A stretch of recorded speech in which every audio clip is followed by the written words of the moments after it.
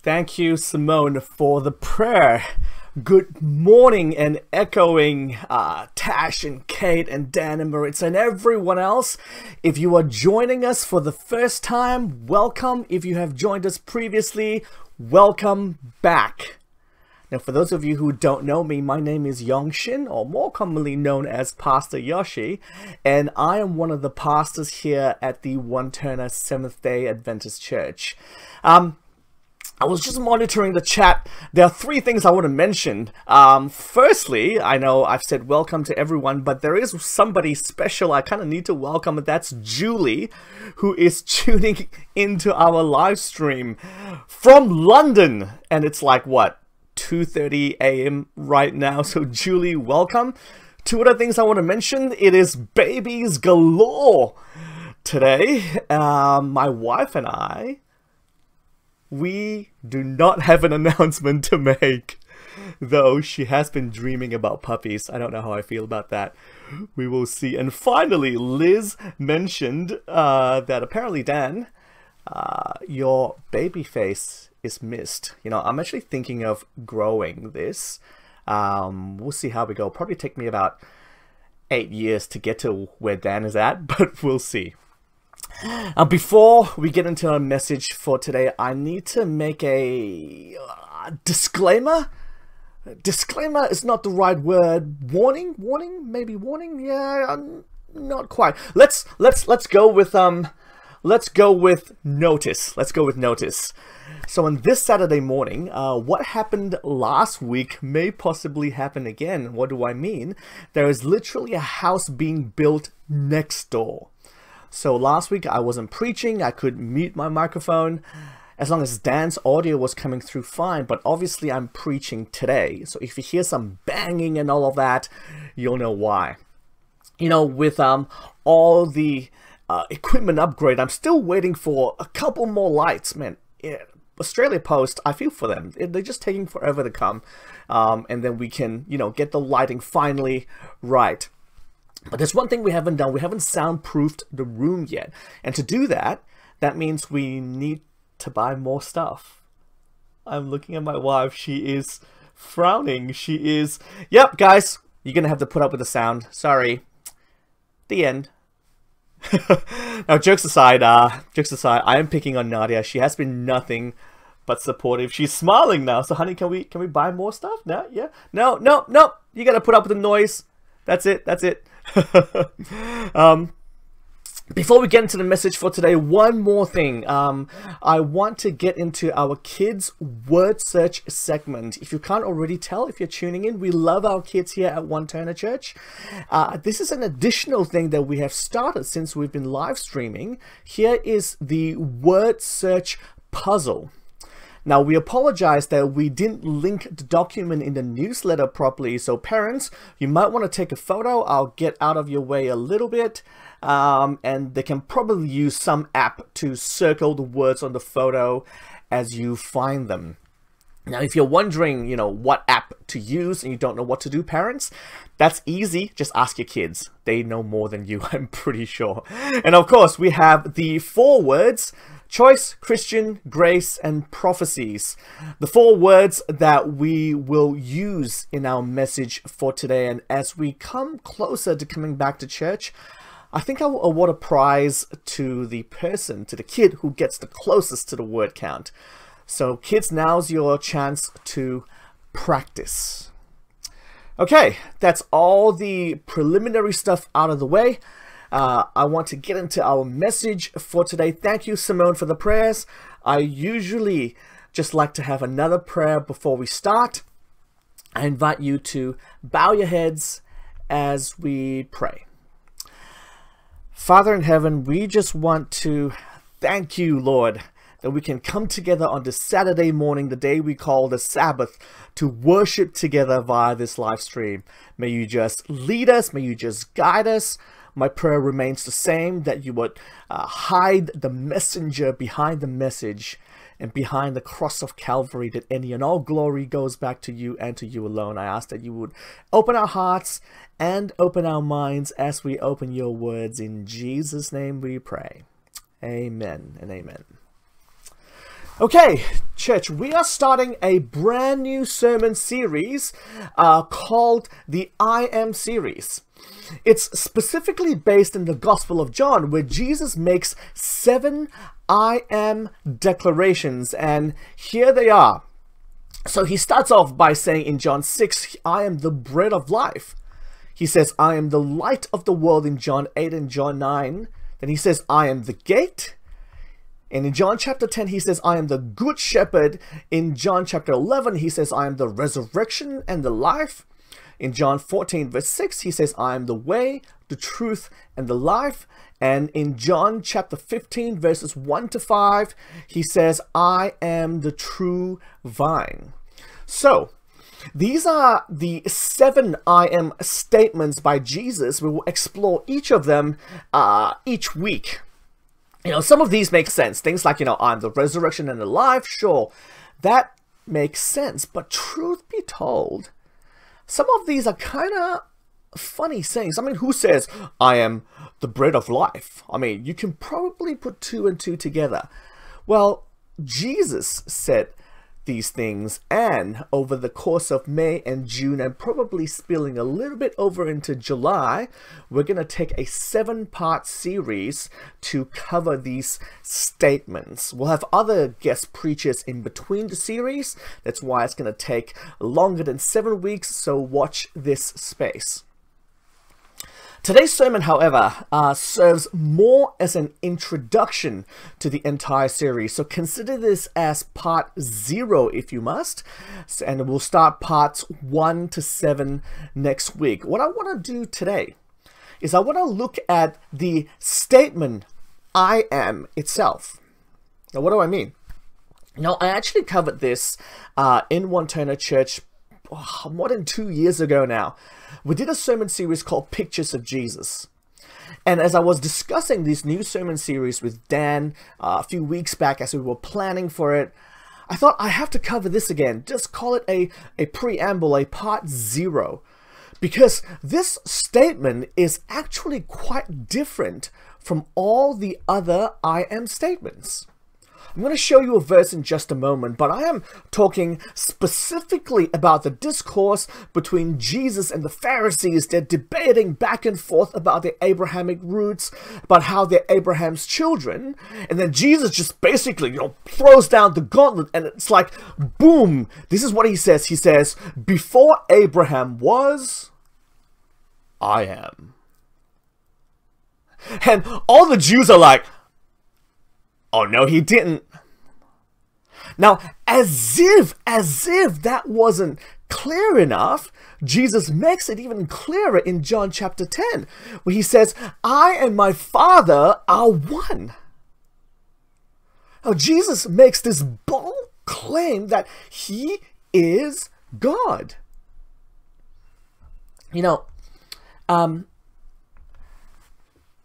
If you've heard someone make that claim, you'd be like, man, dude's lost it. This guy is cray-cray, man.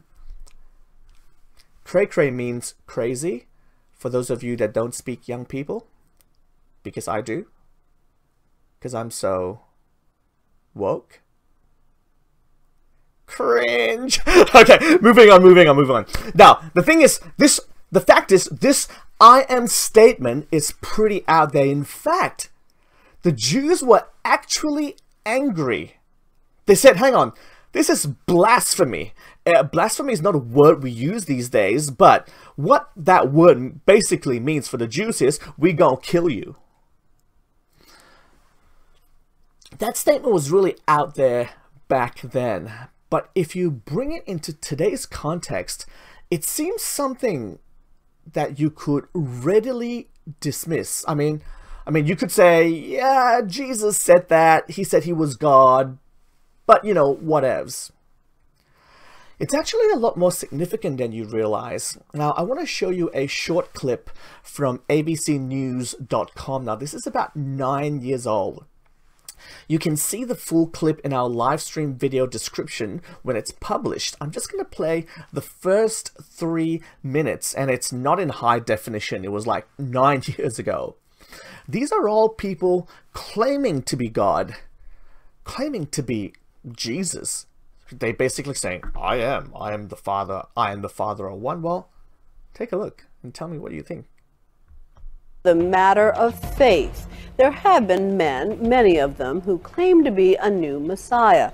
And tonight we're going to meet 3 of them, including one in the faraway Philippines who has amassed a flock, he says, numbers in the millions.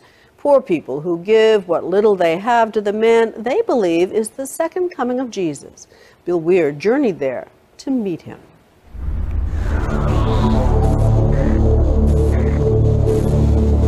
Throughout the Bible, prophets, angels, and Jesus himself all promised that the Son of God would return to create heaven on earth. And throughout the ages, billions of Christians have wondered, when? But what if the second coming is here, now?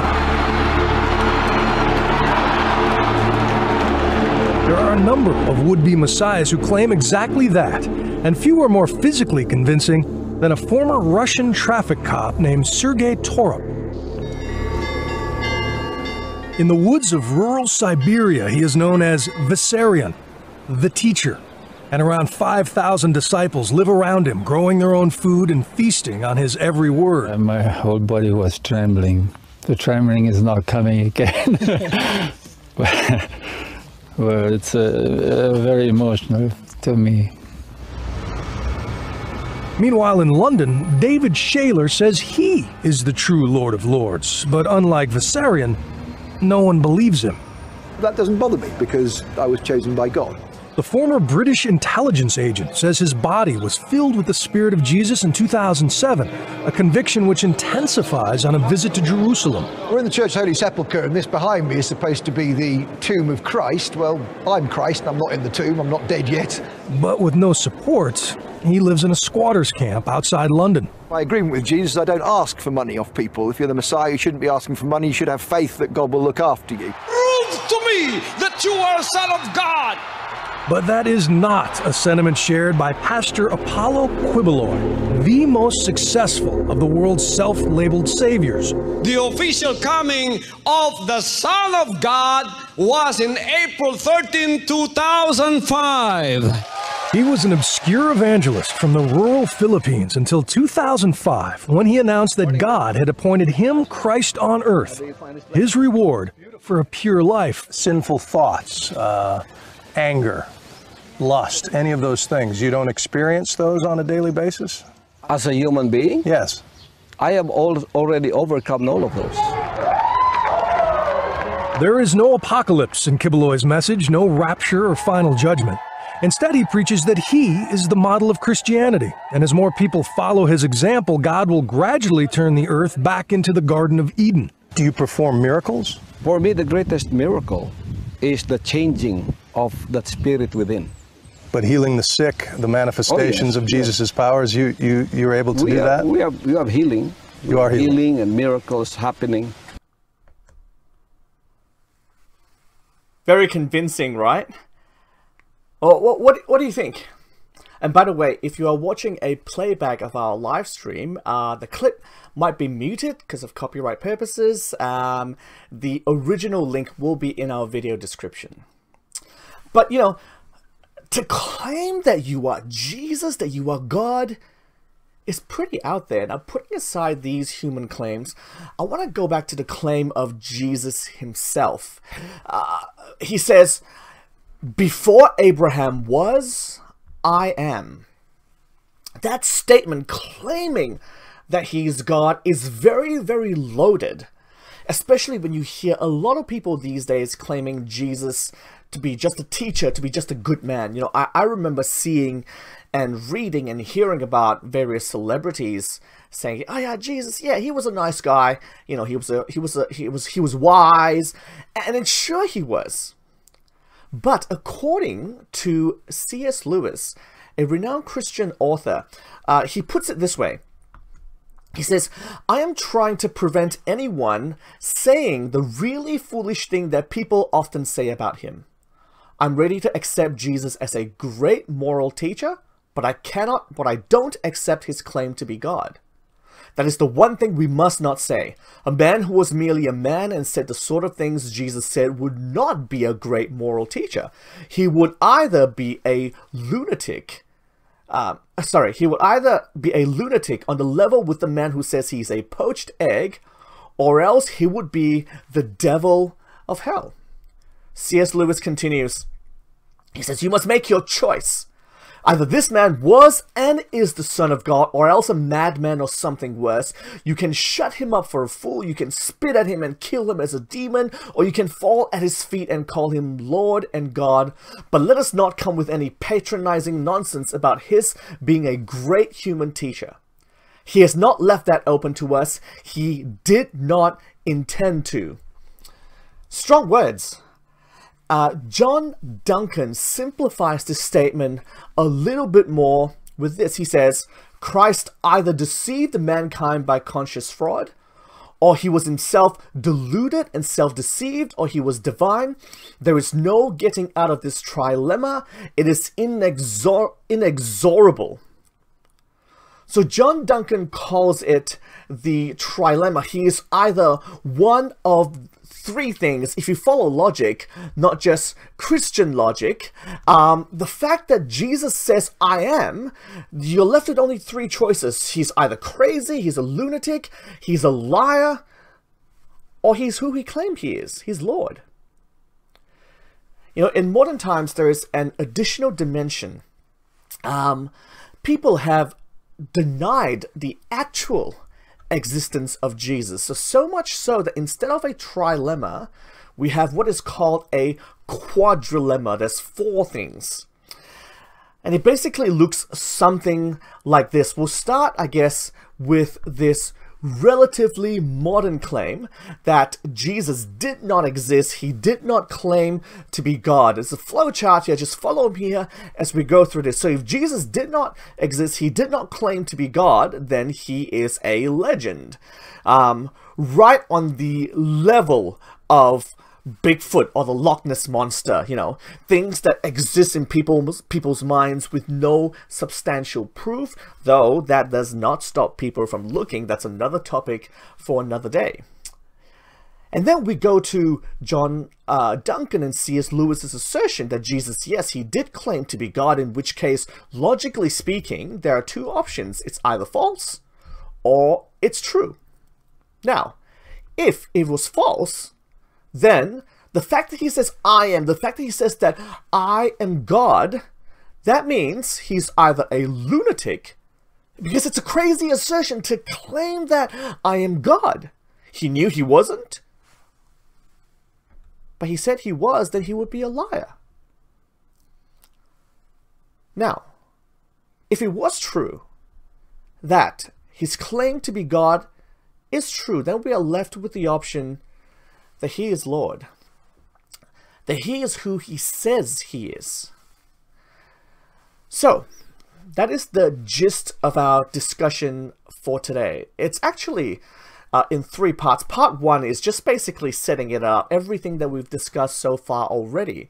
Part two will cover the legend part, and I consider this to be more of an intellectual exercise. And part three is when we'll cover the rest. If you've tuned in, you know, and you don't share the Christian faith, you're probably thinking, okay, I've watched for about 10, 20 minutes, 15 minutes now. I know how this is going to end. He's a pastor. Of course he's going to defend his faith and justify it at all costs. Well, you'd be right and you'd be wrong. Why do I say that? You see, I wasn't one of those Christians, you may have met them, where the truth was kind of like beaten into them, so to speak. You know, you hear of Christians who are told to believe just because. Well, I am actually not one of those. In fact, I know just about all the folks in Wantirna. I don't believe many of them, maybe all of them, are like that at all. That you're supposed to believe just because your parents told you so. I, for one, in fact, grew up as an atheist, and I didn't step foot in the church until I was in my teens. That's another story for another time. I have sort of a more logical mindset. That's how my brain works, because I work in IT. I used to work for years in Colesmire when they were a company. I worked for MYOB. I worked for IBM. And as I journeyed, I asked questions, like lots of them. You know, I could easily preach an entire sermon about the authenticity of the Bible, but the fact that you're listening means that at some level you are maybe willing to give the Bible a shot, and you're willing to ask questions. That the Bible, at the very least, is a historical book that has stood the test of time. Now, I don't believe for a second that faith requires blind obedience. We actually can look at the Bible intellectually, and we can ask questions. So we will ask questions today in this part 2 of our three-part presentation today. Let's start with this one. We'll ask a simple question: who is Jesus Christ? We can look at this as an intellectual exercise, and we will to an extent. Who is Jesus Christ? You know, we have all sorts of conclusions about him.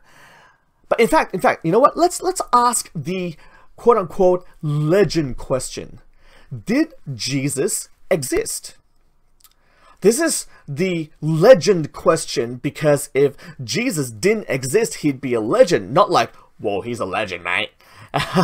Because more like, is he a legend in that he didn't exist? Now, for those of you, for a lot of us watching this, if you have the faith, you're like, that's a no-brainer. But did you know that in the Soviet Union, textbooks describe Jesus as a fictional character? And that is the assumption of many people who find a problem with Christianity. But here's the thing, though. Even though it's a question, I personally can breathe a sigh of relief, because that question has already been answered in the scholarly world. Now, I'm not just talking about Christian scholars. There are actually 8 irrefutable facts about Jesus, no matter who you ask in terms of the scholarly world, and not just some blogger you find on the internet. So I'm just going to fly through them really, really quickly. If you want references, I can provide them to you. These are 8 indisputable, irrefutable facts. Jesus was baptized by John the Baptist. Jesus was a Galilean who preached and healed. Jesus called disciples and spoke of their being. Jesus confined his activity to Israel. Jesus engaged in controversy about the temple. Jesus was crucified outside Jerusalem by the Roman authorities. After his death, Jesus' followers continued as an identifiable movement. At least some Jews persecuted at least parts of the new movement, and it appears that this persecution endured at least to a time near the end of Paul's career. So historically, whether you are of the faith or not, you can't deny the existence of Jesus. It becomes quite astounding when you're able to go further and deeper into what the Bible says. Let me just give you a short intellectual, I guess, discourse, if you want to call it that. Many people consider it a scholarly and historical fact that the newest book in the Old Testament is the book of Malachi and Nehemiah, which was in at least 400 BC, so at least 4 to 5 centuries before Jesus was born. Now, if you look at the Old Testament, there are actually 125 prophecies pointing to the Messiah. If we're able to accept these incredible prophetic elements of the Bible, and really, if you look hard enough, it's there. I'm going to give you some of these prophecies very quickly. I'm not going to go in through them today. I'm just going to fly through these. So, he was born in Bethlehem. The Old Testament scripture, the Old Testament prophecies, Micah 5, verse 2, and it was fulfilled in Matthew 2 and verse 1. He was born of a virgin in Isaiah 7, that was prophesied, and was fulfilled in Matthew 1.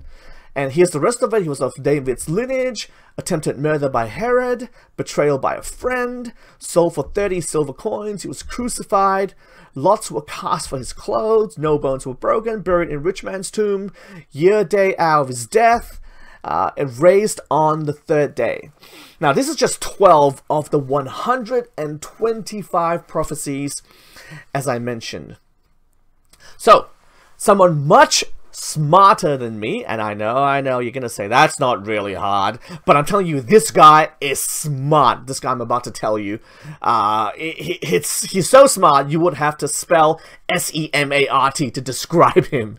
He decided to work on some of these prophecies. His name is Dr. Peter Stoner. Don't let the name fool you. Here's a little bit about him. He's a mathematician. He was the former chairman of the Department of Mathematics, Astronomy and Engineering at Pasadena College, California. He worked with 600 students for several years. On this project, he applied the principle of probability to the prophecies of the Messiah's coming, and he simply chose 8 prophecies. Just 8 out of the 125. The first of the 8 prophecies he chose was Micah 5 and verse 2. Listen to this. This prophecy predicts that the Christ is to be born in Bethlehem. Since this is the first prophecy to be considered, there are no previously set restrictions, so our question is this. One man in how many the world ever has been born in Bethlehem? I know some of you are like, just stay with me, okay? The best estimate which we can make of this comes from the attempt to find out the average population of Bethlehem from Micah down to the present time and divided by the average population of the earth during the same period. One member of the class was an assistant in the library, so he was assigned to get this information. He reported at the next meeting that the best determination of the ratio that he could determine was 1 to 280,000. I may have lost you already, but stick with me. We're going to jump to the conclusion, alright? This is just his methodology.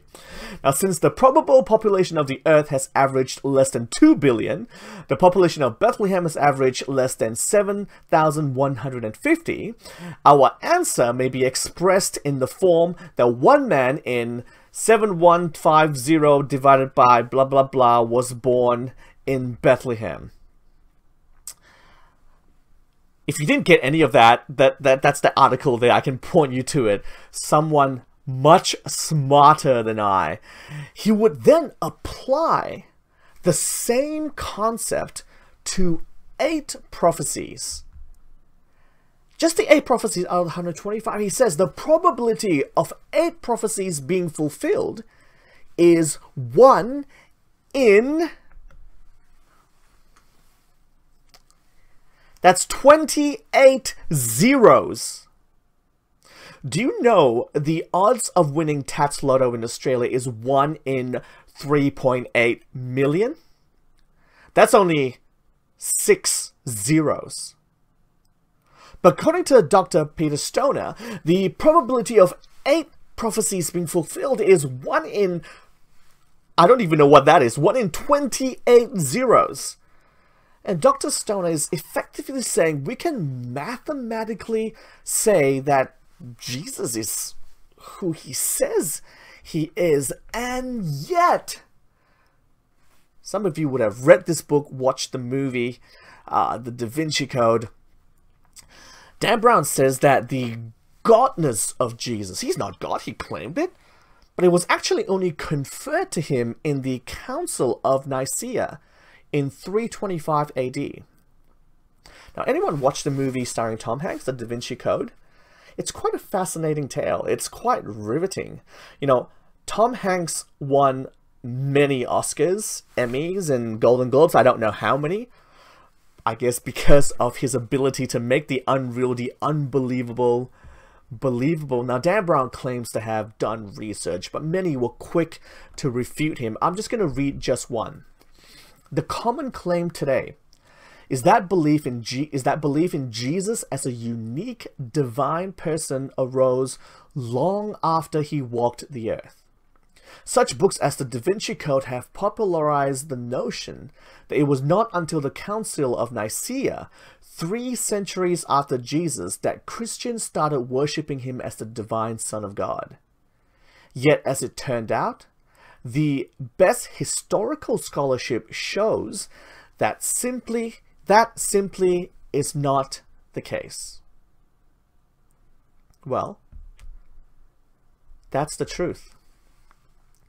But the truth doesn't always sell books or get made into movies. You know, imagine a movie that says, oh, Jesus existed. Oh, I believe. Oh, the end. Amy Orr Ewing talks about this legend component in a full sermon.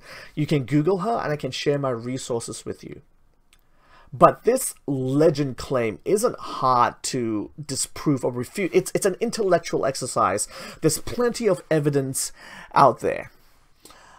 But when you apply a bit of common sense and go into the right assumptions, the answers are there. Jesus was not a legend, and I could go on. But here's the thing. Even if we, I guess, cross out this first component that Jesus was not a legend, we have 3 more. And we come to the final part of our presentation today. And if you're watching this, you're probably going, you know what I'm going to say. I mean, I'm a pastor. You are tuned into a church channel. You already know the ending to the movie. Well, as we come into the final part of our presentation today, I want to go back to this question. Who is Jesus Christ? And I want to maybe add an additional component to this. Who is Jesus Christ to me? You know, oftentimes we've already made up our minds about something. And we interpret everything according to that. Richard Dawkins, in addressing this trilemma, he can't, you know, he's an intellectual, right? So he can't deny the existence of Jesus. He says, you know, the trilemma, lunatic, liar, or Lord. Richard Dawkins says that there is a 4th possibility. And he says it is one that is too obvious to not mention. And he said that, you know, Jesus was simply mistaken. You know, when he said that, oh, I am God, he made a mistake. How is that a plausible choice? How is that a plausible choice? I mean, logically, it doesn't flow. But then when you look back at history, it seems like people have already made up their minds about him without even giving the chance to dig deeper. Now consider what he did when he was on this earth. I'm going to show you some pictures which are just artists' impressions of Jesus. And I'm actually going to take myself off screen entirely, and oh, my lighting, just as well, my Corona green screen is working out. But I'm going to take myself off screen entirely. Even from the bottom right. But I want you to, as we look at some of these photos, as I read some Bible verses, I want to invite you to consider what he did on this earth, the kind of things he said, the people he spoke to. You know, the Bible is actually clear. He loved the little children. He sat with them. He played with them. Jesus said, "Let the little children come to me, and do not hinder them, for the kingdom of heaven belongs to such as these." You know, he ministered to those in need, those who most of us would probably not give a second glance to, the people that we would cross the road just to avoid, but not Jesus. The Bible says in Luke chapter 4 and verse 18, "The Spirit of the Lord is upon me, because he has anointed me to proclaim good news to the poor. He has sent me to proclaim freedom for the prisoners and recovery of sight for the blind, to set the oppressed free." No, he was a healer. He was the best doctor anyone could ever ask for. The Bible says in Matthew 9 and verse 35, Jesus went through all the towns and villages, teaching in their synagogues, proclaiming the good news of the kingdom, and healing every disease and sickness. But he wasn't just a healer, he was a teacher, and when he spoke, incredible things came out of his mouth. People listened, and people wanted to make changes in their lives for the better. Matthew 7 and verse 29, the Bible says Jesus, he taught as one who had authority and not as teachers of the law. But in spite of all that, there were those who said things like this. Many of them said, "He is possessed and raving mad. Why listen to him? He is a lunatic." They took him before Pilate. They made a mockery of a trial. You know, Pilate soon comes under the conviction that Jesus is innocent, but Pilate didn't want to anger the people, so he ordered to have him flogged.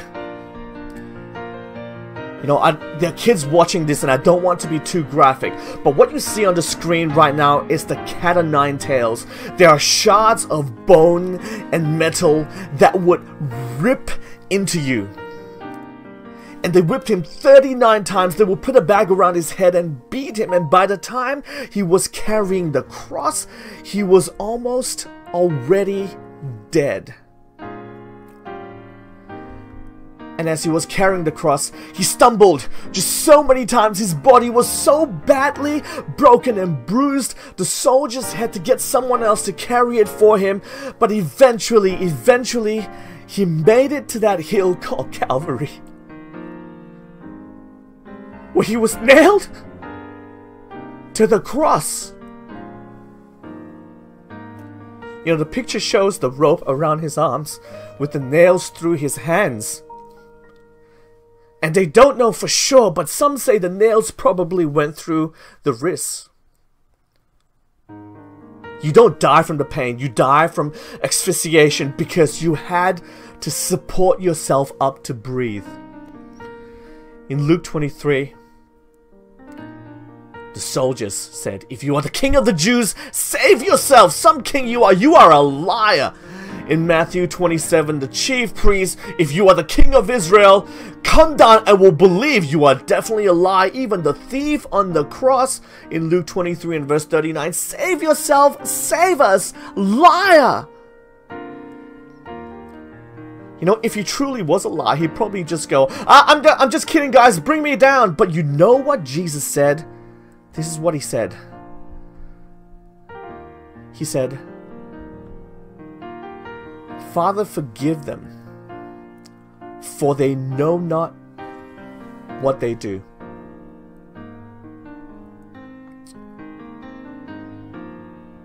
For they know not what they do.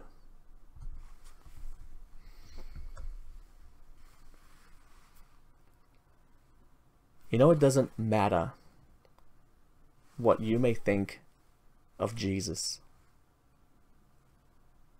because he thinks the world of you. He loves you more than you can imagine. This thing called grace.